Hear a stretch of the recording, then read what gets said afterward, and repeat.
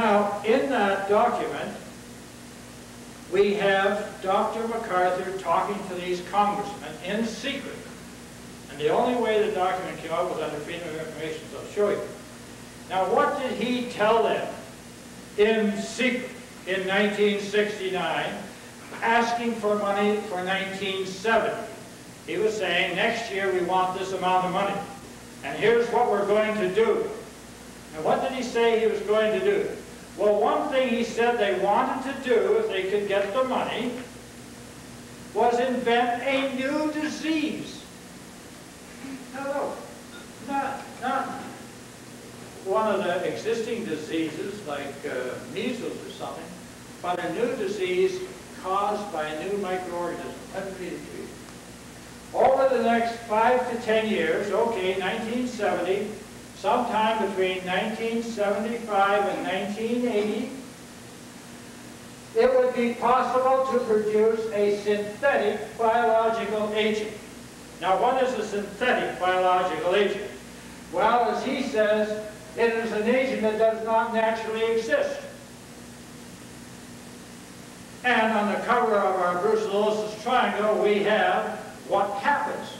You have a bacteria such as the brucellosis bacteria, and then you introduce enough of them to enough of the Vista virus that causes mad cow disease, and the virus lands on the bacteria, and they put down a little hose, and they drain their DNA into the bacteria, and lo and behold, a new kind of bacteria is born, combining the old bacteria like brucellosis, which gave you heart trouble, and stomach trouble, and lung trouble, and bone trouble, and brain trouble. They combine that with the disease from mad cow disease, which gives you severe neurological damage. Damage to your short-term memory, damage to your emotional ability, and so on. But he was talking about something else as well. Within 5 to 10 years, we can have a new biological agent, an agent that does not naturally exist, and for which, now look at this statement, no natural immunity could have been acquired. Now, for most diseases in the world, our species of human beings have acquired a capacity to deal with most bacteria and viruses. Basically, we have. However, if you get a brand new one, then there's nothing in the body that will fight it, because it's never met it before. Now take a look at that sentence again. No natural immunity could have been acquired. Now if you have no money, you have a deficiency of money.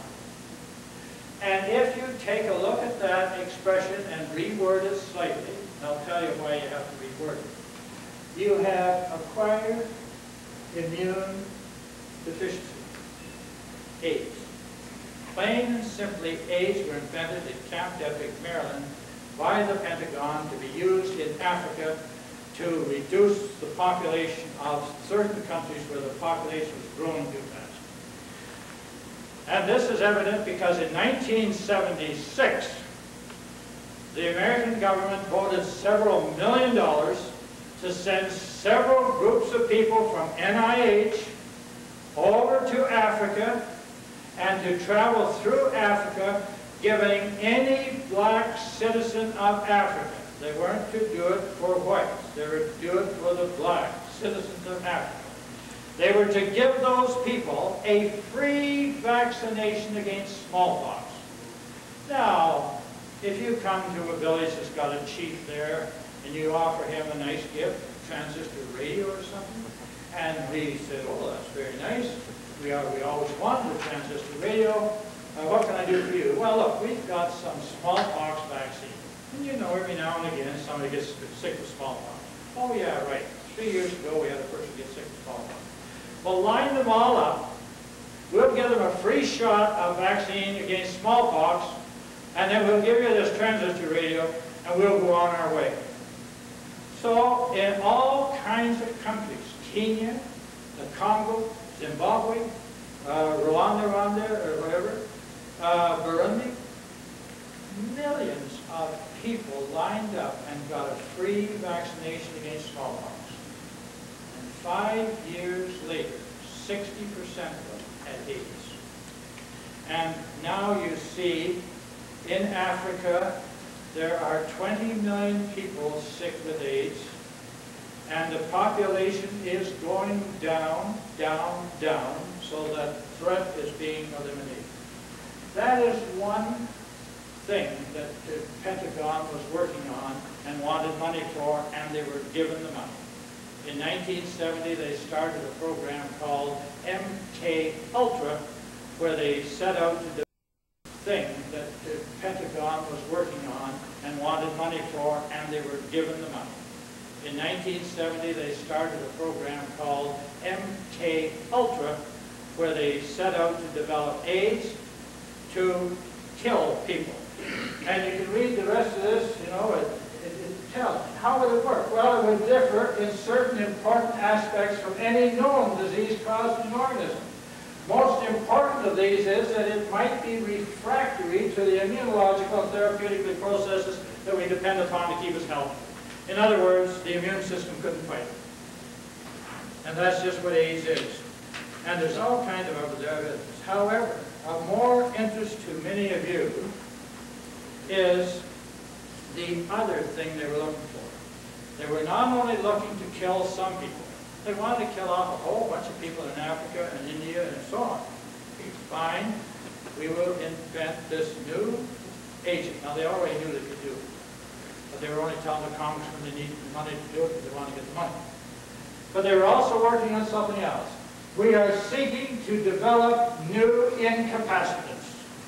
Now, what are these incapacitants? Well, the rest of the document tells you what it is. They were trying to develop incapacitants to use in certain Western capitalist countries where they didn't want to kill the people. I mean, they're not total beasts. They just wanted to disable them. Because they knew that if you're sufficiently disabled, your marriage is apt to break up. You're not apt to have as many children as you might have had. There are other things will happen to you. And they set out to develop incapacitants, things that would make the person unable to do a full day's work. And those incapacitants were to be biological weapons of one kind. Biological weapons, both lethal, AIDS, and incapacitants, cephas, chronic fatigue syndrome. And then the chronic fatigue syndrome, the agent that they started with was brucellosis. They took it, they crossed it with the bees, the virus, and they made a new disease agent. Well, how do we know this? Now bear in mind that all these documents I'm showing you are either government documents or for the best medical journals you can get. How do we know that they were successful? Well, there was a senator a few years ago, the Senator Donald Regal, I think it was Michigan, and he was the chairman of the banking committee, very strange committee, but he was very concerned about the number of people who came back from the Gulf War who were ill.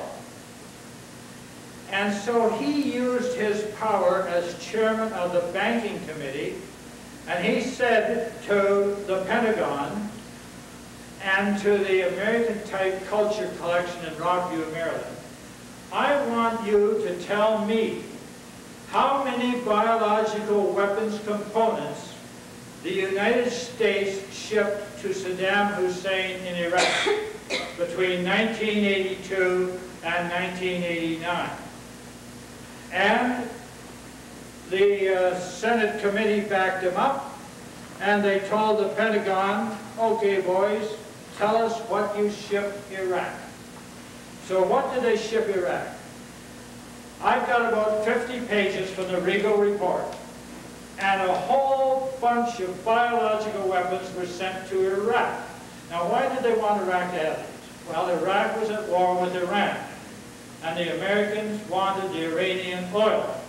So they thought if they helped Iraq beat Iran, then they could have easier access to Iran. So they shipped Saddam Hussein a number of things. Now here's just one page of what they shipped them. But look at what they shipped them, among other things.